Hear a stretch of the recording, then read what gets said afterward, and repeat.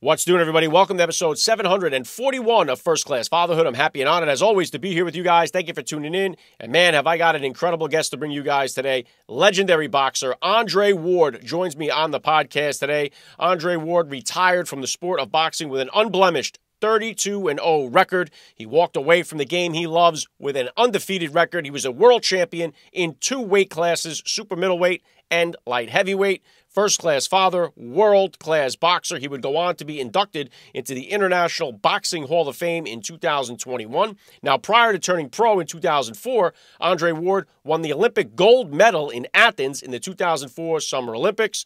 And has it been an easy road for him? Absolutely not. The only thing more incredible than his boxing career is his story, which he tells now in a new book that he's got out, Killing the Image, A Champion's Journey of Faith, Fighting, and Forgiveness. And here's the book right here, Killing the Image. The link to the book is down there in the description below. Grab yourself a copy. Buy one for a friend. If you got a family member that loves the sport of boxing, get him this book. It's out and available now. Andre Ward is going to be here with me in just a few minutes, so please stick around for the interview. And I have had quite a few other boxers join me on the podcast today. One who was supposed to fight Andre Ward, Kelly Pavlik. He joined me on the podcast a while back. He was scheduled to fight Andre Ward back in 2013, but due to injury, that fight never materialized. Kelly Pavlik ended up retiring. Would have loved to have seen that matchup. Other boxers on the podcast here include James Buster Douglas, who knocked out Mike Tyson. I actually interviewed James Buster Douglas on the 30-year anniversary of the day he knocked out Iron Mike. That was a really fun interview to do with James Buster Douglas. Also, the legendary boxing trainer Teddy Atlas has stopped by the podcast. So go through the archives of the show. Check out all of the fighters that have been here. A lot of UFC fighters, too. If you're into the fight game in general, a lot of UFC dads have joined me on the podcast as well. So go check them out and get a copy of Andre Ward's book. Again, the link is down there in the description below. And as always, please help me spread the word about today's podcast. Every father in your neighborhood or in your contact list, let them know about the show that's here celebrating fatherhood and family life. You guys know it. Every day is Father's Day right here on the podcast. And here comes my interview straight up with Andre Ward on First Class Fatherhood. First Class Fatherhood. That is where Alec Lace comes in with his popular podcast. And one of the most interesting was on a podcast. Alec Lace interviews high-profile fathers from actors to NFL players with a vision to change the narrative of fatherhood and family life. All right, joining me now, first-class father, legendary boxer, Andre Ward. Welcome to First Class Fatherhood. Man, happy to be on.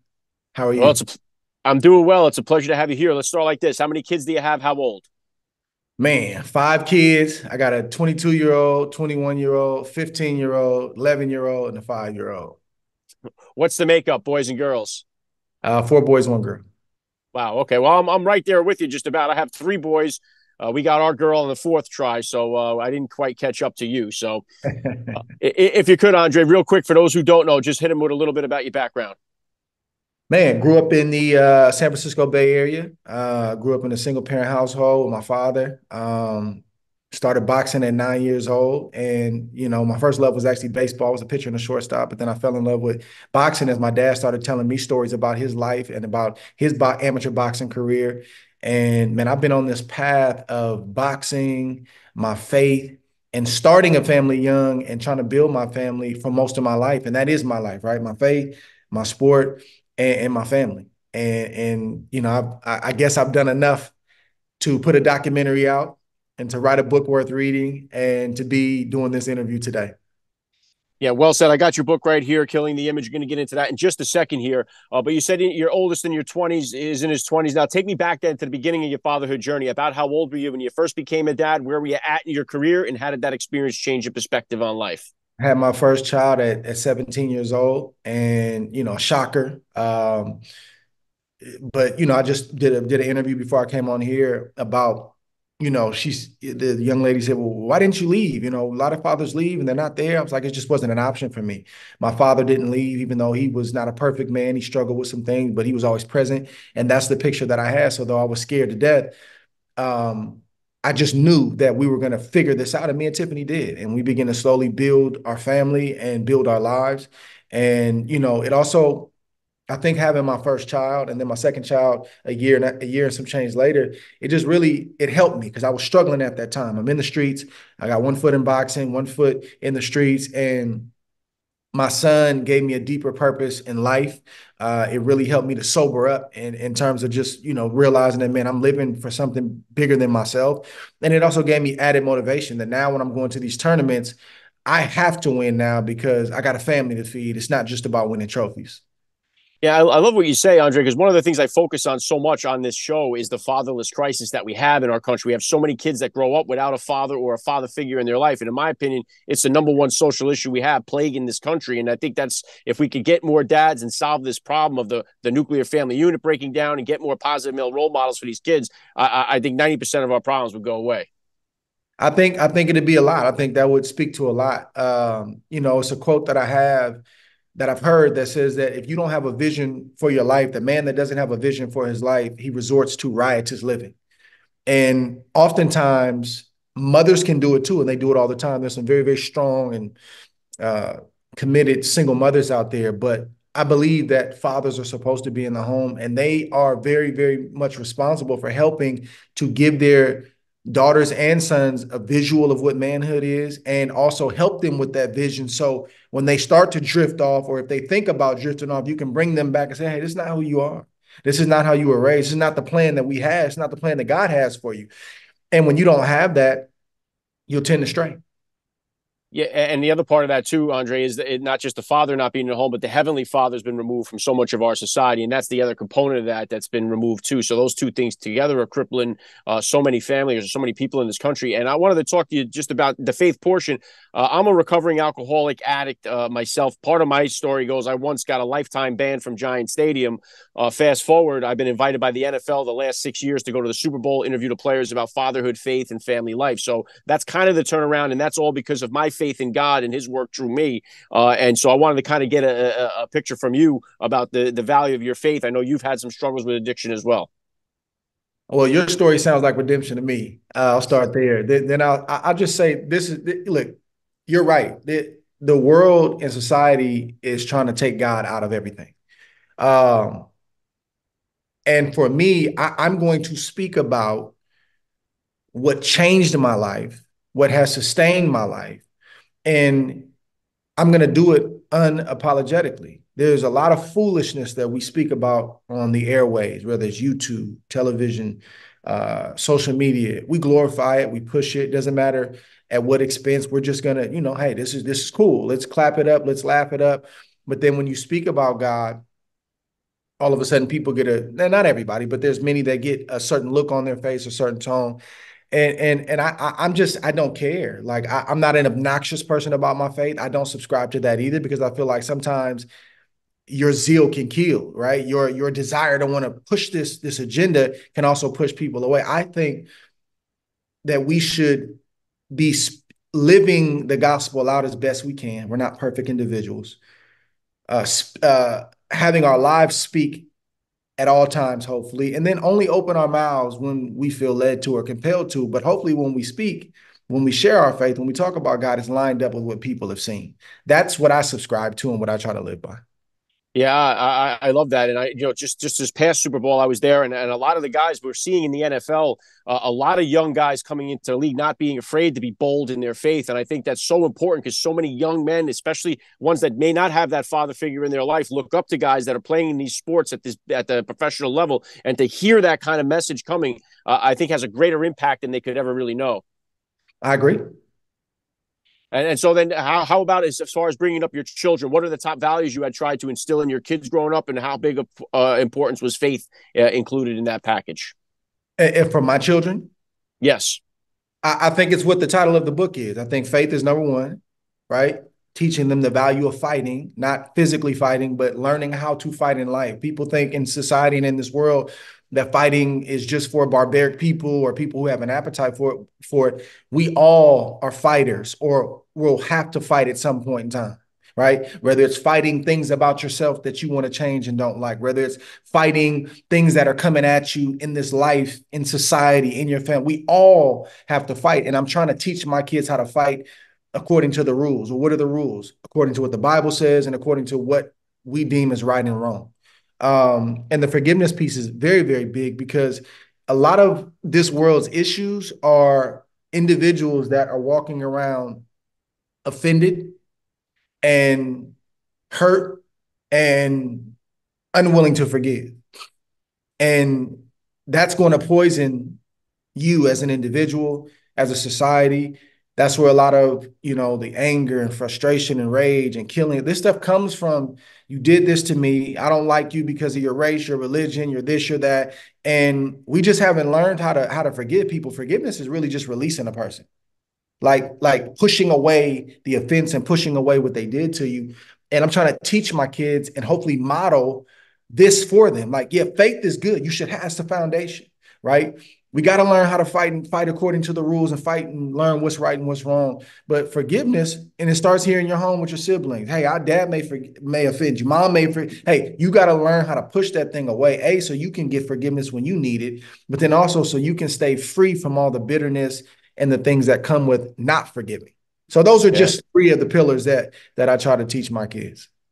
Yeah, well said, Andre. And how about as far as discipline goes? Obviously, you're a fighter, you're a well-disciplined athlete, but how about as far as discipline goes? What type of disciplinarian are you as a dad, and is that different than the discipline style you grew up with? I'm a bit of a disciplinarian. My wife, she's not a pushover, but she's not as much as me. And but I've also grown. I think as a younger father, I was more of a disciplinarian. As I get older, I've learned to take a beat and think through things before I apply discipline. So I think that me and my two oldest sons, we sort of grew up together, and there were some good things that took place and some things that I wish I could take back. But we've learned together and grew together, and I've just tried to implement those things in my family. And in terms of like comparing my childhood versus theirs, it's very similar. My dad had, he's a disciplinarian as well, but he also coupled that with a lot of love. And I just think that that's what I try to do. That's what my wife tries to do. We're gonna have to get on our kids sometimes, and we should. That's also part of what's wrong with society is discipline is not there. It's not just fatherless households. It's when you do something, you got to know that you can't do that, because if you begin to believe that this is okay, you're going to continue to do this and do more. And then that's why they have juvenile halls and, prisons, because people are filling those beds who are committing crimes and doing things they shouldn't be doing. So very similar as my upbringing. And I use a lot of my dad's tactics with my kids. Yeah, and we do see that. We do see like disciplining children seems to be looked down upon, especially spanking a child. It seems to be looked at as child abuse today, where it's like there's a monumental difference between spanking a child and beating a child. And they've tried to lump that in. And when there's not any consequences, and the first consequences you face are with law enforcement or something out there, you don't know how, you're not equipped with the skills to handle that because you've never had it in the home. Yeah. Yeah, I agree. There's a lot of stuff going on that, I agree. I agree with a lot of what you said. And I think that you also, equality is not sameness as well with your kids. You got to know your child, and you got to know, okay, for this one, like some of my kids I can just look at and they'll be in tears, right? And the other one I have to take, hey man, listen, conversating and talking and then hearing them out works for them. And then, so it just depends on the child. You got to know your kids, and you got to know, how to speak to each one, discipline each one, and just how to go about it, because they're different. I mean, I'm in the same boat. It's fascinating how they all come from the same place, and they all require different styles of discipline. They all have a different love language, and it's amazing how each one is different. And you mentioned your book here, "Killing the Image: A Champion's Journey of Faith, Fighting, and Forgiveness." Link to the book is down in the description below. Now, obviously, you had the documentary out. What is different about the book? What are people going to learn about you that's different in the book that they're not going to get from the documentary? Well, in the documentary, we touched on some things, but we just can't delve too deep. We only have so much time. In a book, you're getting the full story. Where any topic or topic of a chapter that we touch on, we're going all the way to the end of the story, and you're getting the full story, the lessons and the takeaways, and the roadmap to, if you're in a similar situation, for you to get free or to overcome. And that's the thing, whether I speak to people in person, writing a book or documentary, there's so much inspirational speaking out there. And I love it. I think we should inspire people. That's part of the process of being a communicator. But anything that I do, doc, speaking, or book, I want to inspire, but then give some practical tools and a roadmap to get to the finish line as well. And I use it based on my life. So that's also in the book that, we sort of told the story in the documentary, but the lessons of how I overcame are fully detailed in this book. Was it challenging for you to write the book? Was there some moments in your life where it was hard to kind of peel back and go back and revisit those moments? For sure. For sure. There were many days I'm sitting in front of the computer and I'm like, I can't talk about that. Like I had to close the computer and go on about my day, and I would leave it for 2 or 3 days, and then I would come back and try to figure it out. And a gentleman, Shaka Senghor, he has a wonderful book out right now, powerful book called "Writing," like literally writing my wrongs. And grew up in Detroit. You know, the crack epidemic. Ended up getting a lot of time in prison, and he developed his love of writing and poetry in prison. And he's just a phenomenal writer. And I would call him. I said, Shaka, man, bro, I'm at this point in my story. I can't talk about this. How did you push through? Or what did you know? How did you know what to share and what not to share about your story? He said, well, Trey, for me, it was less about not sharing and sharing, and it was more about how do I share? And he said, that's where my creative juice and my gift comes out as a writer. So I think stop looking at it like should I or shouldn't I, and just look at it about how I can. So when I would hit those tough moments and those inflection points, I would apply what Shaka said. And I found a way to talk about difficult things, things that I would probably swear to myself at certain points in time that I would never speak about, give it to the people, but just know how to communicate it. Well, and no doubt you're going to touch a lot of lives with this and inspire people, hopefully in their faith, but also inspire a few people maybe to the ring. So what kind of advice do you have for the parents out there that have kids? I mean, the game is a lot different, I think, since you last left it here and the way people are coming up the ranks. What advice would you have to the parent out there that has a child interested in boxing, has the passion for it? What maybe route or what kind of advice would you give the parent on how to steer the child?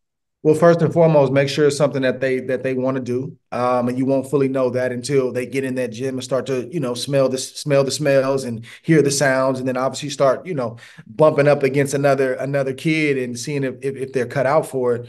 But don't push them into it. This is not the sport for that. Know that boxing can be a lonely sport. It's not a team sport. There are no timeouts. There's no oxygen on the sidelines like you see football players get. You can't stop in the middle and get water. It's a different kind of sport. Just understand that going in.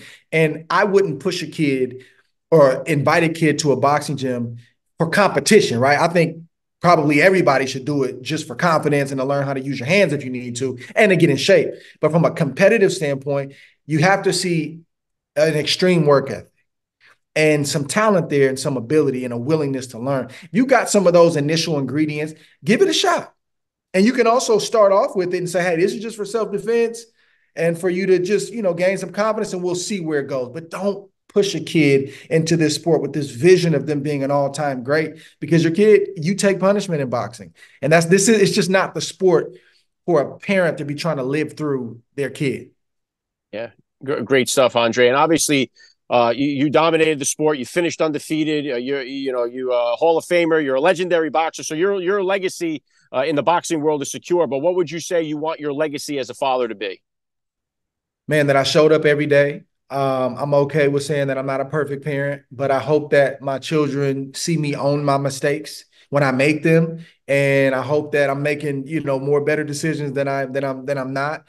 And I just hope they feel loved. I hope they just see my efforts, man. I just hope that they see me and my wife, but I'm just speaking about me right now, just my efforts as a father. And I hope that there are tangible things that they can take away and say, my dad showed me this, and I caught that, and now I'm implementing it. My dad taught me this. My dad exemplified this. So yeah, it's gonna be good. It's gonna be bad. We're not perfect people as fathers, but I hope when they look at my fatherhood in its totality, I hope they feel good about it. Yeah. Great stuff. Last thing I want to hit you with here, Andre. I love to ask all the dads that I get on the podcast, what type of advice do you have for that new dad or for that about to be father who's out there listening? Well, invite God into the situation, because you're going to need it. We don't know what we're doing and what we should do and how we should do it. We think we do, but we don't. So you need guidance there. And, be better than what you got. Your dad may have been a great father. Still try to be better than that. Keep trying to cause the legacy to grow and be better and better and better with each generation. And all that you do, right? Disciplining, trying to be an example, trying to be a provider. Love the way you love your child when they make mistakes, when they do good, whether they're first place, last. The love is something that they will never, ever forget. And that's the main thing. Love them. Love your children. Well said. I love the message. Killing the image, Available now. I have the link in the description down below. Andre Ward, you're a first-class father all the way. Thank you so much for giving me a few minutes of your time on First Class Fatherhood. Thank you, brother. Anytime. Thank you. Alec Lace has interviewed more than 700 dads on his award-winning podcast, First Class Fatherhood. Dads from all walks of life, including Tom Brady, Deion Sanders, Matthew McConaughey, Steve Harvey, Tony Hawk, Eric Trump, and so many more.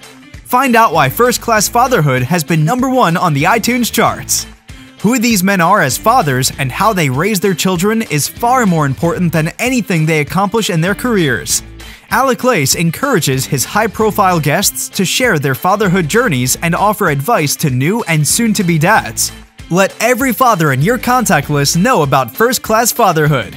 Available wherever you get your podcasts. Every day is Father's Day on First Class Fatherhood.